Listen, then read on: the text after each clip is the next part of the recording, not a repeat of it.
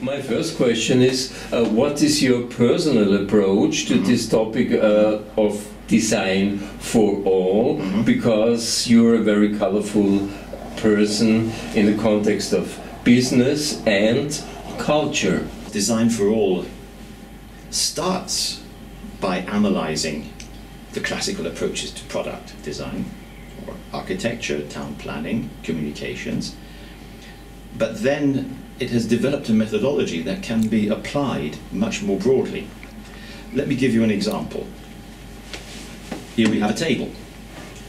Now, if we want to create a table, if I'm a manufacturer and I call a designer to design a new table for me to produce in my factory, then that designer needs to ask lots and lots of questions before he or she starts making the design work.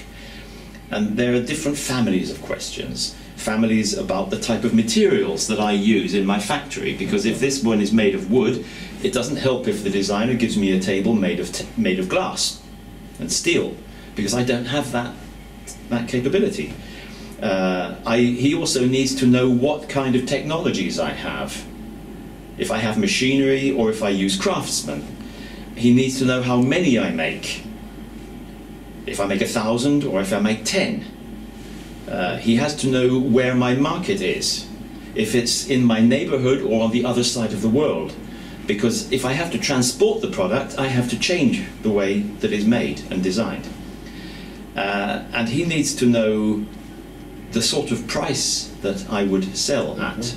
There are all sorts of things that a designer needs to know before he starts designing. It has social impacts also, for example, not only on the manufacturing process, but also on the area where the factory is located, because of the increase or decrease in the level of employment, and so in the spin-offs of work. If there's more employment, then there will be more shops, there will be more restaurants, there are more services, and so on. And every design project in that respect has all sorts of secondary and tertiary implications. There's also the end of the product's life. How do you take it to pieces again? How do you recycle the product? That's also a social impact. There are many different levels and many different areas, geographical and virtual areas of impact of every design.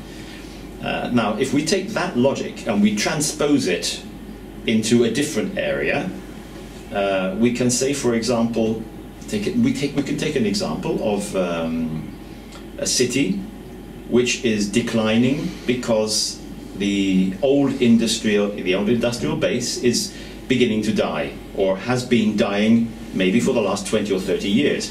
And in Europe we've got many examples of this. We know about the examples in the Ruhr, for example. We know in northern France, around Lille, areas of Belgium where the heavy industry is decaying. We know the examples in Silesia, in Poland.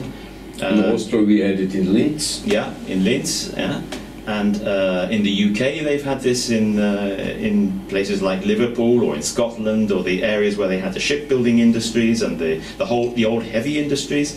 All of these places need to reinvent themselves. In order to translate the good idea that you need to take an old industrial area and make it into a cultural hub, well, you need a method. It doesn't just happen overnight. You need a method. And how do you go about that method? You go about it with a design process. You do the same thing as you did with the table. You have to analyze, what have I got, where do I want to go, and how do I get there? The design for all method applied to this is different from other methods, because the classic design method is top-down. You call in the experts, they make the analysis, and they make the proposal. So where does design for all come in? It comes in with the methodology of designing by involving all the interested parties at every stage in the design process. And that starts before you do the supposed design, before you do the actual official design. The first step is to design the brief to make the design. to put together the right brief, the correct brief. And you can only do that by involving the people who have something useful to tell you. Traditionally and conventionally we call them the users, but actually that also already gives a rather narrow understanding of the people we're talking about, because it tends to mean only the ones who use the table. Actually, we're interested also in the people who do the shipping, because they can tell us how to make it into the smallest possible packaging. We're also interested in talking to the people who are specialized in recycling the product at the end of its life. We're interested in talking to a whole series of people, the ones who tell us about how it can be cleaned and what sort of purpose it's going to be used for, the ones who will tell us how it's going to be sold. Too often we design and build infrastructures without thinking about these secondary costs that come along later on. Now, another example. Here we have the classical situation there under the desk. You have the power sockets under the desk down there. Let's go to the example of a hospital. If you have all the power sockets down at that level, on the, just above the ground, then you have to think who has to use those power sockets. And I've talked about this with hospital staff in new hospitals where all the power sockets were at the same level down here again.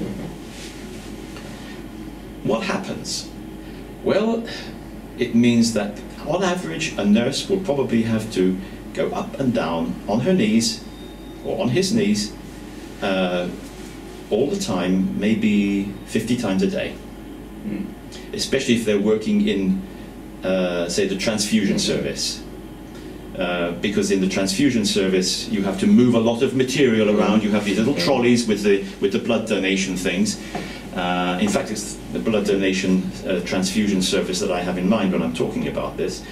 I asked the nurses working in a transfusion service what this means to them, and they told me that on average each one of them takes 1 week off sick every year for problems with their knees and their back. Now, if we had installed those sockets at this level, at waist level, then they wouldn't need to do that. Just imagine the cost to the health service of having all the nurses off 1 week a year for professional illnesses caused by the level of the sockets. What does it mean, especially in the context of design for all, focusing more or less people with special needs, or this social aspect you touched in your explanation? I think the basic issue of design for all is that we do not focus on any one group of people. We focus on human diversity because there is a very big risk that if you focus too clearly on a single group, you will create new imaginations. It's not an easy game to play.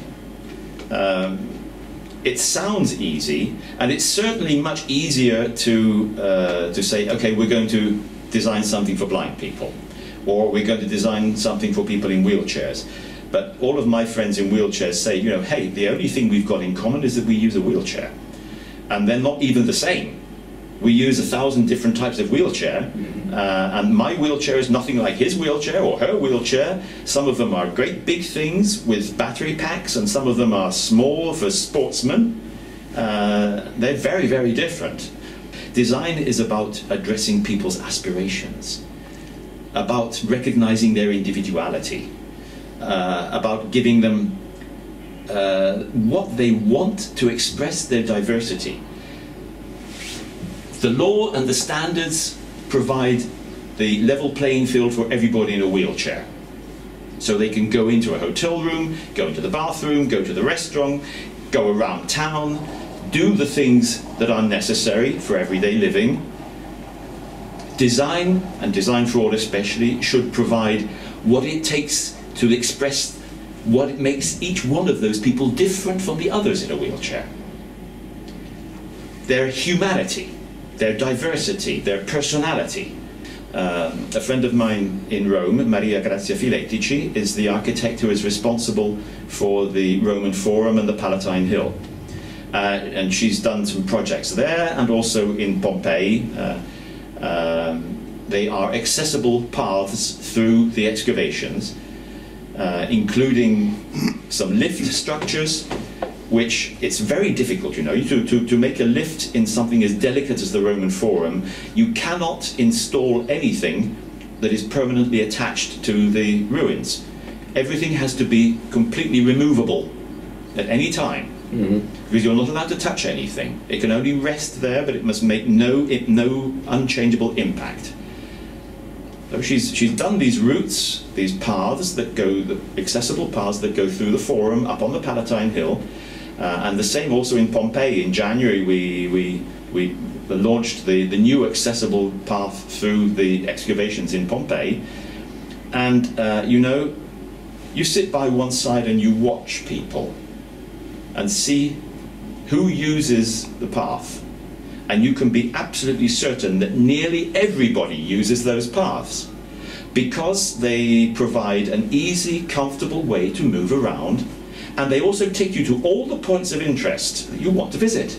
And 99% of the people using that path, they have no idea that it was done for people with special needs. They're not interested in that. They know that they are benefiting from a good infrastructure that makes it easier for them to get around and have a good experience. And by the way, at the same time, if you're in a wheelchair, you can do that as well. And there are other people that can also have a much better experience. It's not just about wheelchairs, obviously. So in that respect, you know, the focusing on some people with what we call special needs is a very good reminder to touch base sometimes, so that we can be sure that we are including the people with the most obvious and difficult requirements, and making life much better, improving the quality of life for everybody.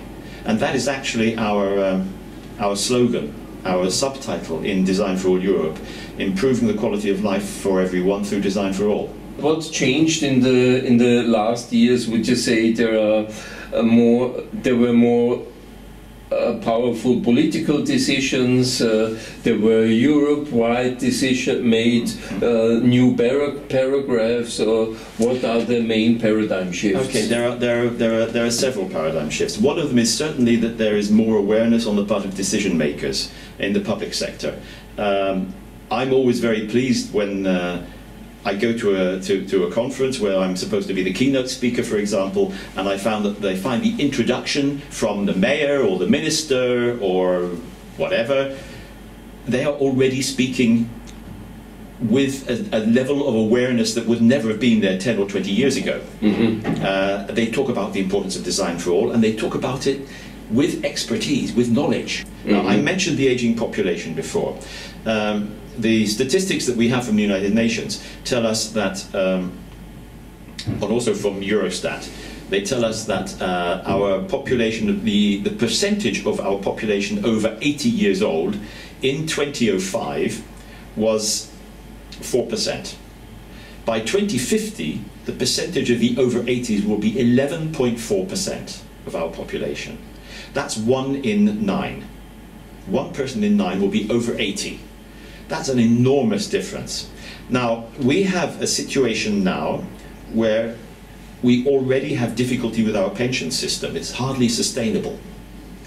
And let's imagine what that means. If we make no changes in society, if we make no changes at all in society, then those older people over 80 will need assistance. They will need assistance not for their everyday lives, but not just for their everyday lives, but for things like shopping, going to the doctor, going to the cinema, going to the theatre. They will be a lot more active than the over 80s 20 years ago. We have to use our methodology now of Design for All to ensure that those people can live a longer life in autonomy. so that they don't need assistance. And we can reserve the assistance for the people that really need it, and there will always be a percentage of people that really need it. We shouldn't be using the assistance to help people go shopping if they can do their shopping autonomously, if we design the right systems for them. If we make sure that culture and cultural heritage are enabling factors that enable people to experience them, enable people to come together and to have satisfying and happy experiences, they will develop the depression associated with aging much later, and maybe not at all. So they will not then develop the psychosomatic illnesses, and they will not develop the physical illnesses that develop from the psychosomatic illnesses. A small investment on the part of our governments in the cultural sector could save an enormous amount of money on healthcare within a short time. And our governments need to learn that these things should not be looked upon as completely separate silos. Healthcare depends on culture. It's a really, really important message. And it's design thinking and design methodology, design for all methodology, that can enable us to use culture in the best possible ways to avoid the expenditure later on in the system. So you see, this is another application of design for all, which is in a completely abstract field.